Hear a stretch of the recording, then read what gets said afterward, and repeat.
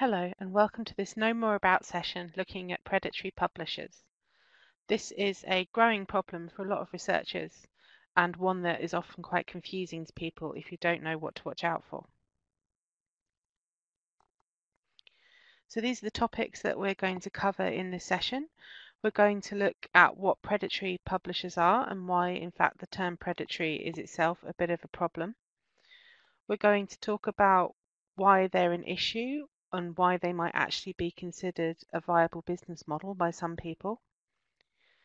And then we're going to finish off by looking at some of the major warning signs to watch out for, and then go through a checklist that you can use to assess any publisher or offer to publish your work.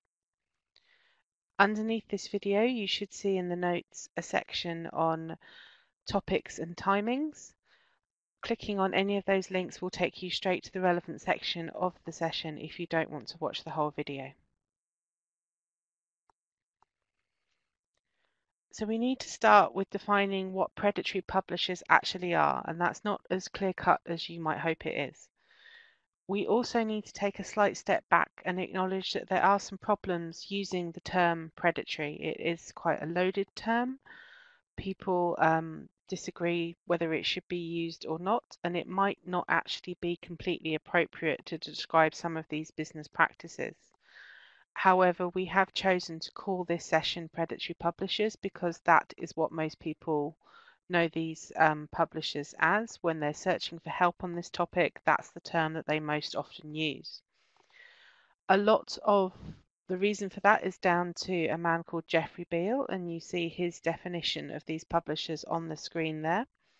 He is an academic librarian from Colorado, I believe, in the US, and he popularized the term predatory publisher because he maintained a list of those publishers who, in his own words there, he considered unprofessionally exploited the gold open access model for their own profit, which meant that they charged researchers for publishing their work. They claimed it was so that work could be released immediately open access, but they didn't actually provide the services, they were just taking the money. He maintained this list for a few years. It was quite popular in the academic community. However, it was not very popular with some publishers that may be considered a problem and some publishers that may be considered legitimate publishers, because they didn't actually like their names and their titles appearing on this list because it wasn't very good for business. So Jeffrey Beal himself came under quite a lot of pressure to have that list removed. He did take it down eventually. You can still find it if you know where to look online, but the actual official list is no more, and he has actually stepped down from his role largely as a consequence of the backlash that he got from running that service. And that does highlight a little bit the dangers of a question that we frequently get asked when dealing with these types of publishers is that why can't you just give us a list of the ones that are good and the ones that are bad? Well, Jeffrey Beal was sharing the ones that he thought were bad in his opinion. He did make mistakes. He was just one person doing this. And also he came in for a lot of legal problems. But the main reason that at Cambridge, at least, we don't give our researchers a list of the publishers that are good or bad is that the university doesn't want to influence your decision about where to publish in any way. Rather take the approach of giving you the tools to make your own decisions. So moving on to the next definition, it's from someone called Peaches Udoma, who is connected to the Open Access Week movement, which is a, funnily enough, week-long celebration of open access, which takes place every October. And she terms these publishers as those which operate on an exploitative business model. And then the final definition there is from Wikipedia, again following along the same sort of lines. An exploitative open access publishing model that involves charging fees to authors without providing any of the services associated with legitimate journals. And you'll notice that the word exploit keeps coming up in these definitions, and that's not a coincidence. Even though it's quite hard for people to agree on exactly how to define these publishers, they do all talk in terms of exploitation, and that's because these publishers exist to take advantage of the slight confusion around what open access is, the different models. Researchers know they have to pay some money in order to make something open access, but usually that money does go towards running a legitimate publisher and doing some editorial services such as peer review. These publishers that we're talking about here, the problem ones, don't tend to perform those services. They just take the money and publish the research as is, which, as we'll go on to talk about, can be a problem. So I just want to conclude looking at the definitions with this one, which is the latest definition. It only came out a couple of months ago from the journal Nature. You'll see it's quite long. Again, there is no official consensus from all corners of the world about what a predatory publisher is, and you'll notice that they do use the term predatory in their definition. This definition is the result of 3 focus groups and 18 hours of discussion amongst multiple people in order just to get to this point, and this is not the most concise definition in the world. So although it does demonstrate some kind of consensus, it also shows that there is still some degree of disagreement about these publishers and what the issue is.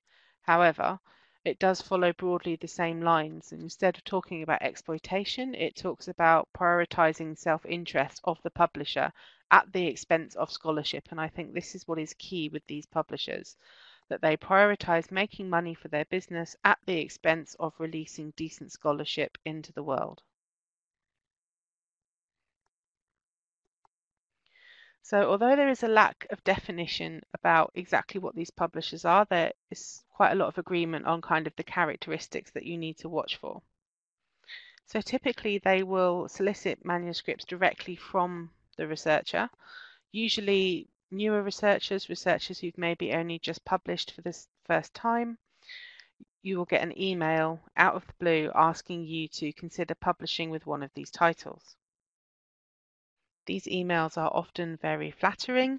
They'll use a lot of flattering language. They'll tell you how wonderful your research is, how exciting they found it, how they really want to publish your future works, things like that, which in an academic ecosystem which does favour publication, and the more publications you have, the better researcher you're seen to be, it can be a very, very tempting offer. As I've said, they do exploit the lack of understanding about open access publication models to charge for services that they aren't in fact providing. So the big one of these is peer review. Although peer review is carried out for free by academics within the same research circle, it doesn't come without some kind of administrative charge to the publisher. So in theory, some of the costs of making something open access will go towards practices such as administering peer review, quality check on the research, checking spelling, typesetting, making sure everything's laid out properly, there's no mistakes, all very important things when you're putting scholarly research out there. Some of these publishers take it a couple of steps further and they actually misrepresent themselves and what they do. So in the kindest possible way, you could refer to some of these firms as what's known as vanity publishers, which are publishers who take money in return for publishing something. This is typically done if you want to publish memoirs and you're not famous, or self-published stories or things like that, fiction that you've written and you're not going through a formal publisher for whatever reason, but you've chosen to pay a firm to share your work. And there's nothing inherently wrong with that. It's just not typically done for academic scholarly material. These publishers are essentially vanity publishers in that they will take money and publish something, but they are representing it as scholarly work, which is where the problem lies. They also are, well, they tend to be quite secretive about their process, or in fact lie about what they do. It can be really hard to find information. They may start slipping in the odd extra charge for something that you weren't expecting. These can add up. They're just ever so slightly shady. So it's important at this point, I think, to take a step back and look at open access publishing as a way to fully understand the problem that these predatory publishers bring to the scholarly ecosystem. So from a researcher point of view, and this is incredibly simplified, but from the researcher point of view, They publish something, a manuscript, a journal article, for example, and they know that they can pay some money to the publisher in order to make it open access. There's a lot more nuance to open access than just this, but this is maybe kind of the researcher perception. They know there's some money involved somewhere, the actual output will be made openly available, and that's really important, especially in the UK, because work needs to be made openly available in order to count towards the REF, which is our big research assessment exercise. The better institutions do in the REF, the more money they get for future research, and on it goes. Predatory publishers exploit this kind of confusion. There's the fact that people know that there's money involved somewhere, but they don't really know why and what it's for, by charging a, in quotes, open access fee, but they don't actually offer any of the services that they claim to offer, such as peer review. Now, peer review, you will know if you're a researcher, is the quality control process for the academic work which goes out there, and if it's not done properly, it can lead to problems. So just to show you a few problems, these titles or these articles that you're about to see all come from journals which claim to only publish scholarly peer-reviewed research, but were actually found to be predatory problem publishers. The articles you'll see were all submitted as a kind of joke, as a kind of sting operation to expose these publishers as frauds. So the first title we have here actually looks like a very realistic medical article from a medical journal. It goes on about cells and all kinds of things, and it has keywords, it has an abstract, it has full details, corresponding author's address, everything you would expect to see. However, if you delve a little bit deeper, you will see that what it's actually talking about is something called midi-chlorians, which is what gives the Jedi their powers in Star Wars, which, as most people will know, is fictional, not real, so not necessarily what you would expect to see in a reputable medical journal. In fact, if you drill down a little deeper, if you look at the author names on here, you'll see we've got George L.M., which is actually Lucas McGeorge, I believe, if you look a bit further down, and Anakin, which is Anakin Skywalker, which again, that's not a real person. And if you are really interested, I would recommend having a look at this article and looking through the references online, because that's when it starts to become really obvious, especially when you see references to articles written by Obi-Wan Kenobi and H. Solo, is when the alarm bells really should start ringing. But that was shared as legitimate academic research, which obviously it isn't. Some more examples here. We have one that looks at the role that cocoa extract plays in breakfast cereals, which is not, unfortunately, as scientific as you would expect it to be. It's written by Orson Welles, which is quite an achievement given that it was published in 2017. Also, Pinkerton LeBrain is from a cartoon from the 90s, so he's not a real author either. And then the third example we have here was actually written by two characters from The Simpsons, in collaboration with someone who sounds an awful lot like the leader of North Korea. So I doubt any of these people were writing academic articles. These were all submitted for publication in predatory journals. They all made it through to publication. These are screenshots from their websites. They were published as legitimate academic work. Now, it might be funny to see these examples. They are humorous, but they do have a serious point, because these articles were all shared as rigorously peer-reviewed research. And if this sort of stuff is slipping through, which is obviously a joke, maybe things that aren't so obvious actually aren't being picked up when they're shared as legitimate online research. And that should call into question academic issues around academic integrity, how we know that research has been actually reviewed and is legitimate. Mistakes, genuine mistakes could slip through.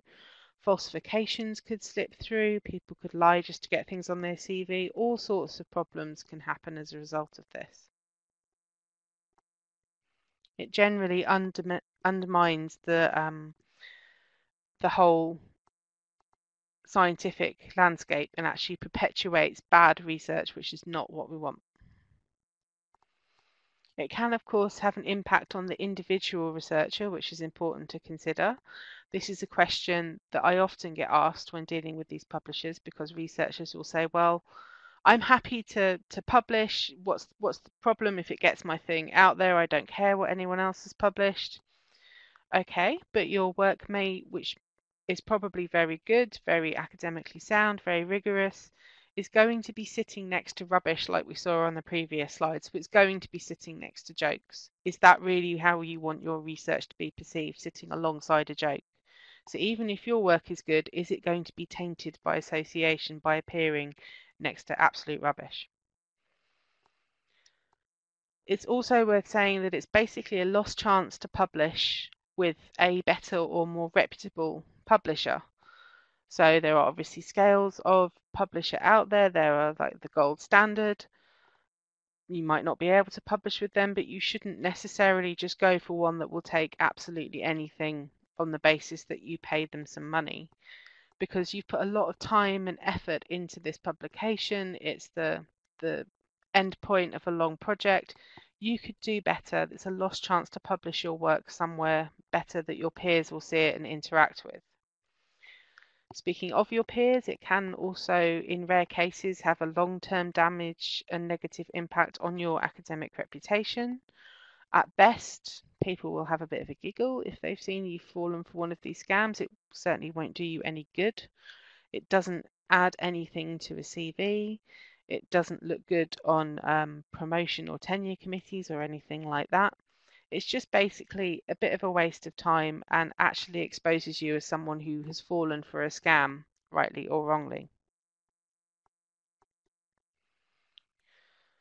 Some predatory publishers are actually taking their tactics a bit further now, which can also damage reputation through no fault of the individual researcher.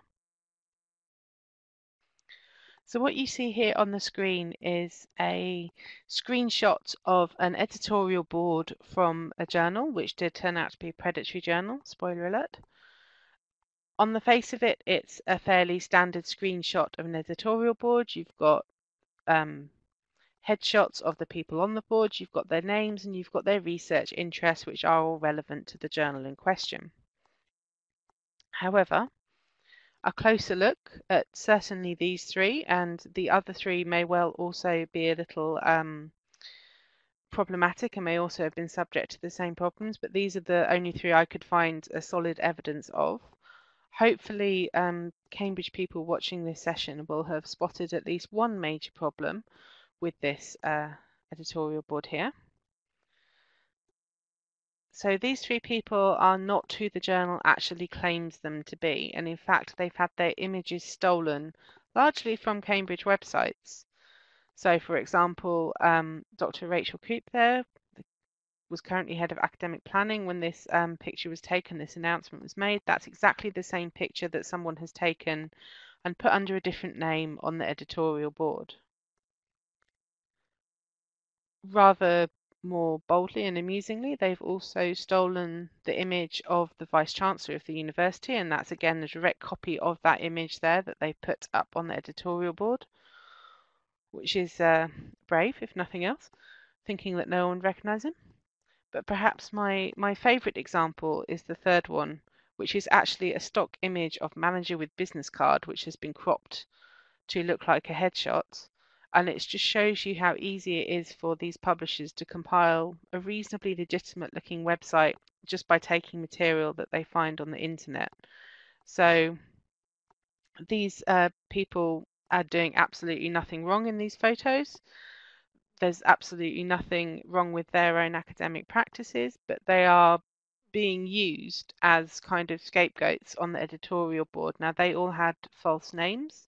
Sometimes these predatory publishers will put people's real names on there instead and say that this real person is a member of the editorial board when in fact they know nothing about it. So it can have a different kind of reputational damage.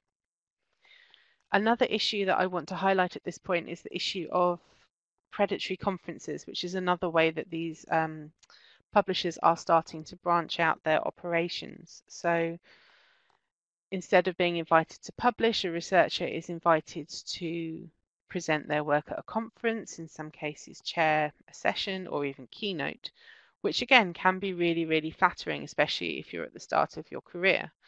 These conferences are often not based in the UK, they're often based somewhere quite far away. So the researcher is expected to fund travel to wherever the conference is being held, but they will use money from their department or their own money because they see it as a chance to enhance their reputation. Unfortunately, when they turn up at the conference, what they're likely to find is that they're stuck in a really rubbish airport hotel with 6 other conferences also going on at the same time, run by the same company. And what they will find is that the attendees at each conference also double up as the speakers. So you will go and speak to the same 6 people that have fallen for the same scam that you have. And at this point, you are out of pocket with the same kind of damage that we talked about earlier. It does absolutely nothing for your academic reputation and is just a wasted chance to use the money elsewhere. Somewhat more happily, after all that bad news, is that the academic community and indeed the wider world is starting to pick up on this problem, that this is an issue. And in fact, this kind of came to a head in 2019 when the Omics publishing group were taken to court in the US and actually found guilty of deceiving researchers over the services that they provided. So they said that they were providing publication services, producing peer-reviewed scholarly output, and in fact they were found guilty of not doing that, of lying, and told that they had to pay $50 million in damages to the researchers in the case. Whilst the judgment was good because it raised awareness and actually found one of these companies guilty for the first time, because the publishing company are not based in the US, it's doubtful whether anyone will actually see the money, but it does at least raise awareness of the problem. So that's the kind of predatory publishers and why they're a problem approach. But there are some people who consider that these publishers actually operate a perfectly legitimate business model. So researchers in different academic cultures, they have different motivations to publish depending on what country you're in, for example. So I know of at least one country where you are expected, if you're going to work in academia, to publish your PhD thesis as a book. That is not always as easy as it sounds if you are prepared to pay and there is a company that's prepared to do it. People argue, well, what's the problem? I need that in order to advance in my career. They are providing the service I need. I'm happy to pay them. Or it could be that you want to add publications to your CV or that you need a certain number of publications on your CV and are again happy to pay for this. The actual quality of the research doesn't matter. It's just about numbers, which is its own separate conversation. So it's important to bear in mind that just because you may see it one way, other people may actually operate in a different context. And it does bring up that question about whether the traditional publication model puts too much emphasis on metrics such as how many things are published or the metrics of a particular journal that something is published in. Should it just be about getting the research out there? At the end of the day, it's reaching the same people, so what's the problem? And some people do argue that if there's a need for people to publish and people are offering to do this for a fee, then aren't these publishers just meeting a need that is out there? I don't want to sway opinion either way. There is some argument both for and against this approach, but it is worth bearing in mind that everyone comes to it with a viewpoint of the academic culture that they have been brought up in, if you like, and it's important to think about the wider context. So whichever publisher you end up using for your work, it's important to do some research into their practices. So in this final section of the session, we're going to look at some of the warning signs and a kind of a checklist that you can follow to assess publishers. It's really important to say at this point that none of these signs should be taken in isolation. Just because a publisher scores a negative on one item on the checklist does not necessarily mean that they are a problem. In fact, if you applied these to any of the, in quotes, legitimate publishers that you may come across, so the high standard academic publishers, guarantee you they'll fail on at least one of the items on this checklist. So first off, some general warning signs that should maybe raise a red flag that you might have an issue with this publisher.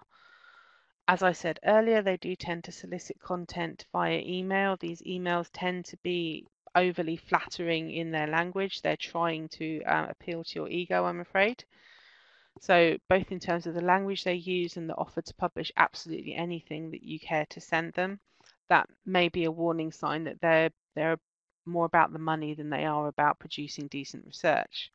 However, it's also worth pointing out that that might be a language issue, that it may be someone for whom English is not their first language, or the language they're approaching you in is not their first language, and that they are relying on some kind of translator and the words just come out slightly wrong. So do have that kind of in the back of your mind. Most legitimate publishers are usually quite selective or specialist, certainly in terms of the topics that they publish on. So if you come across a publisher that publishes on everything, a variety of topics, a range from astronomy to zoology and everything in between, that might again indicate that they're out to make money rather than in it to produce decent research, because most publishers will have some kind of subject area definition, although you do get interdisciplinary journals which obviously publish on a range of things. If they ask for any submission fees or other fees that start coming out of the woodwork, these need to be made clear up front. They need to be fully explained what this is for. Otherwise, again, maybe alarm bells should start ringing, because this is what some of the slightly dodgier firms do, is that they start charging for things that you might not expect them to charge for, and the costs mount and mount and mount, and you end up paying because you're so far in the publication process and horrible problems ensue. It's worth saying that there usually shouldn't be a charge just for submitting work. So submitting it prior to peer review, there shouldn't normally be a charge for someone to look over that. And again, peer review is another big indicator of an issue. So if they offer you a really quick publication time, so I myself have had some of these offers where they say submit something to a manuscript to us by the Thursday, we'll have a peer review decision for you by the Monday, and we'll publish it again by the following Friday. It's too good to be true. As much as I would like peer review to speed up, that's not the way to do it. If they offer publication times that are too good to be true, it's likely because they're not actually doing any peer review services. They're just taking your manuscript and sticking it up. So if you think back to the examples we saw earlier, you can see that they've just taken what they've been sent with the Star Wars and the serial articles and just put them out online without doing any checks, because even the most basic of checks would have uncovered problems with those. So those are some kind of key warning signs, and then what follows is a kind of checklist, a more practical checklist that you can use if you've got concerns about a particular publisher. So publishers should be really open about their practices in order to encourage submissions, to make sure they're doing their part to preserve the integrity of research. It should probably talk somewhere about its practices, its philosophy, its reason for publishing in that particular area perhaps, or selecting the topics that it's selected to publish in if it's a larger range. So if it's not giving you any of that kind of information, I would potentially ask why that was and do a little bit more digging. A good publisher should also make sure that its contact information is readily available somewhere online. A couple of tips with this: if it's a Gmail address or any other kind of generic email address, I would be a little bit worried. I would expect to see an official email address from an official person. Another thing you can do if you're worried, which has sometimes worked, is you can Google the address of the company that it gives on the website and look at it on Google Maps and see what you find. It's not always foolproof, but I have done this before with titles that seemed a little bit dodgy and found that a big publishing house was apparently housed in a suburban bungalow in California, which I found slightly hard to believe. So always worth checking the contact information there. It's not actually unusual for these predatory journals to clone the legitimate name of a journal. So the Journal of Physics, for example, a legitimate journal, becomes the American Journal of Physics or the British Journal of Physics or whatever it is. So it's harder for people to differentiate because they sort of recognize the name. So again, always worth a quick check online. And as I've said before, looking to see if they're publishing on a vast range of topics might indicate that they're in it more for the money than anything else. Any fees that are charged should be clearly explained up front and easy to find. And it's important that you actually understand what it is you're paying for. And that's true no matter how you are going about publishing. So if you're publishing open access and you're being asked for an open access fee, what does this fee actually cover? Be very wary of any hidden fees that crop up. Obviously, that's harder to do up front, but if they keep cropping up, you may be able to stop before you go too far down the rabbit hole. And some authors as well may find that they're subject to hidden fees, and this kind of thing will come up in publication contracts and other documents that you might be asked to sign. So, for example, if you're publishing in a journal, you may be obliged then to get your library to subscribe to that journal title for a couple of years, which I can tell you is not going to happen. Or if you're publishing book, you may be then obliged by contract to say buy 10 copies, which eats into any profits that you may make. So just beware if there's any kind of hidden fees that are in there that aren't explicitly stated. Open access publishing often allows authors to retain their copyright through some form of open license. And the type of license that is available should be made clear and again should be easy to find somewhere on the website of the publisher. If it's a Creative Commons or other open license, check that this meets with any funder requirements that you might have and check that you're not signing away rights to something that might conflict with funder requirements. That's really, really important, and make sure that any of the rights and anything that you as the author retain are laid out on the website or are subject to negotiation in a publishing contract. Somewhere you should be told what your rights are, because this is the other thing that happens. People publish with these predatory titles, they sign away their copyright, and that's it. The work is lost. So you need to know what you're getting into, and that's good practice with any publisher, really. As I keep saying, the big one is the lack of peer review is a major indicator that these publishers are a problem. So you may be starting to sense some kind of theme here with this checklist, but is the process of peer review clearly described somewhere? Are you told what the timescales are for this peer review? Is that timescale realistic? If it's too good to be true, if it sounds too good to be true, it probably is. Good peer review takes anything from a few weeks to a few months, depending on the publisher. If it's anything less than that, certainly if it's over a weekend, that should be a major red flag. You might be able to check times from the time of acceptance to publication on the website. So that may show you that something was accepted for publication in June and published on the website in July or August, or it may show you that it was published 2 weeks later, and it may give you more of an indication than the company is forthcoming with. And also check that any metrics like the journal impact factor that are given by the journal are actually correct, especially if they seem quite high and you've never heard of this title before.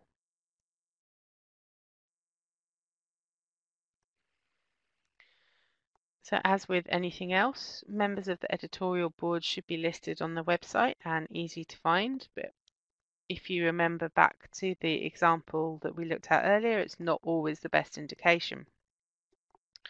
Look for names of people you know in the field, or search for the names of the people on the editorial board. A quick Google would show you that those people on the fake editorial board we saw earlier and not who the the journal claimed they were. You can use a reverse image search as well if you're unsure and pick up images that way, and check that names and images aren't being used without permission. Have a look and see if the people on the editorial board list their journal affiliation on their own websites or their department websites. If it's legitimate affiliation, they should have some recognition of it. If you are really, really in doubt of anything, you can contact the person and ask them for their experiences of the journal. This is part of sitting on an editorial board. I do this myself. So if you are unsure, you can contact them. Be a little subtle about it if you suspect an issue. Don't email them and say, I've seen your photo on here. Can I just check whether your journal is predatory? Just ask them why they would recommend that specific journal. Do they what's their opinion of kind of the review process, and do they think your research would be right, and see what kind of response you get. Just an extra thing you can do to perhaps check if you're really unsure. A really useful indicator is any kind of connection to recognised institution. That's normally a good sign. So for example, Cambridge University Press is affiliated to the University of Cambridge. They are a completely legitimate publisher, I should say at this point, but that kind of link there can give you a bit of reassurance. Although do remember that we said earlier that sometimes this link can be falsely claimed. There can be a subtle shift in names, so Journal of Physics to the American Journal of Physics, that's like cloning. So it always pays to double check. You can have a look at something called the Directory of Open Access Journals, DOAJ, to see if the journal is listed on there. Then that will give you an indication that it is a decent and legitimate journal. However, having said that, if you don't find it on that list, that's not an automatic red flag. It may just be that it's too early, or it hasn't been indexed for some reason. It's not doesn't automatically mean it's predatory. It's just another source that you can check.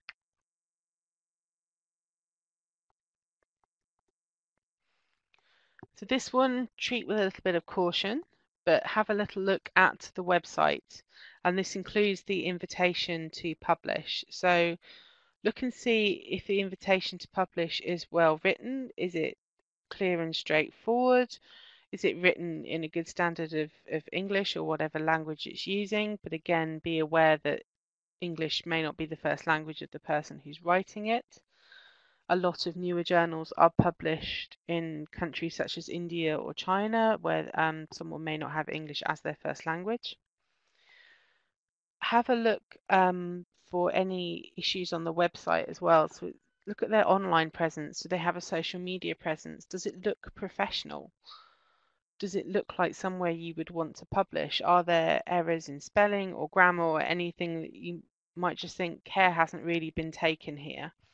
But do remember that what looks polished and professional to some people is just out of the reach of journals in some countries, certainly newer ones that are just starting up. And so maybe give them the benefit of the doubt if it's not quite as polished as you were expecting.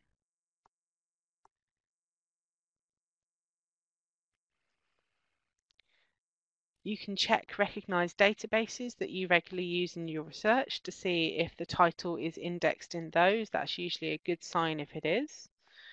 It will need to have met some kind of standard for inclusion in order to be featured in that database, so you can probably go ahead if it's in there. If the actual title isn't available, that might just be because it's too new to have been indexed. Again, it's not an automatic red flag. And you can always have a look for other titles by the same publisher to see if those have been indexed, and hopefully that will give you an idea as well. Perhaps the biggest indicator of quality of a publisher is to have a look at the quality of the previous publications. So look at the titles that they've already published, look at the articles that they've already put out. Are these what you would consider good quality? Would you publish with this publisher? Would you read these articles? Would you want your work sitting alongside this kind of output? And that will probably give you the best idea of what kind of publisher these firms are. Also a good idea to look for any errors in the title or the abstract, because this might show that the editors aren't really familiar with the topic. That's very important if you're dealing with something with very specialist terminology like medical or scientific terminology. Are there mistakes that really shouldn't have slipped through that have and that might make you question why those haven't been picked up? If you think back to the Star Wars example we looked at earlier, that's quite a good example of one where anyone with any kind of medical or sci-fi knowledge should have picked that up and raised a red flag and seen that as a problem.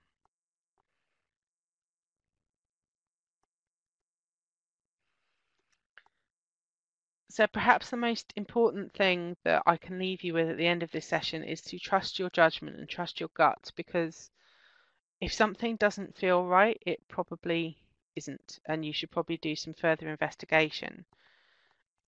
It also pays to double check any journal that you're thinking about publishing with, whether you've heard of them or not, because you should really know what you're getting into when you're sharing your work. So whether that be copyright or the rights you're allowed to keep or any fees that you're going to pay, you should know what these are for. These are legal documents that you sign when you publish.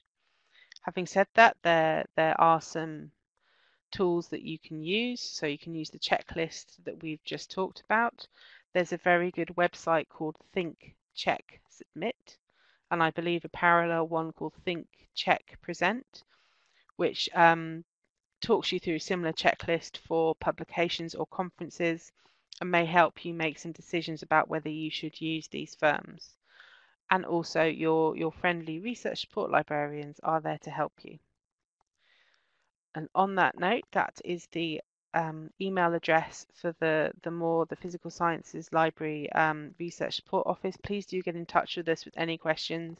We are happy to offer any advice on this area, non-judgmental advice. Please don't worry that you may seem silly for asking any of these questions. We are more than happy to help. But for now, that's the end of the session, and thanks for listening.